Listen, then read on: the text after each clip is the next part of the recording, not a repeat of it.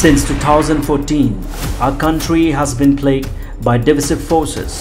TMC is in Meghalaya with the mission to empower the people, uphold the ethnic cultures and traditions, celebrate the sacred land. To oust the proxy BJP government from Meghalaya, be the change, support TMC by calling on 96877 96877. Meghalaya Cabinet approved funding for police infrastructure renovation on August 9, 2022, sanctioning 50 lakh for each district to renovate police stations and outposts in order to strengthen police infrastructures. The committee in charge of funding allocation will be led by DCs, SPs and officers from each district. It was urgently felt necessary that there was a need for an immediate funding of minor repair works, renovation of police infrastructure.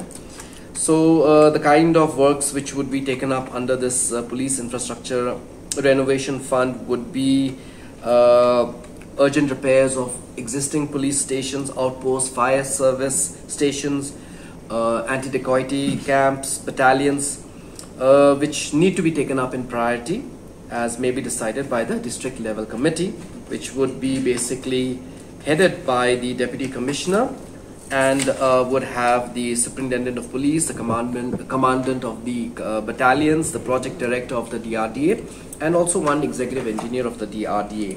Other kind of works which could be taken up under this fund would be improvement in the police station outposts, like construction of toilets, drinking water facilities, waiting rooms, painting and electrical works, etc. Which are deemed critical for the functioning of our police stations / outposts, AD camps, etc., etc.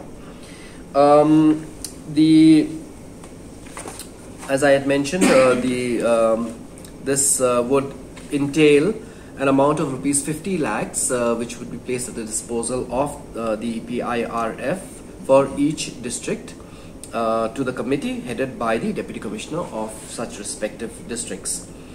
And this was discussed and this was also passed by the Cabinet.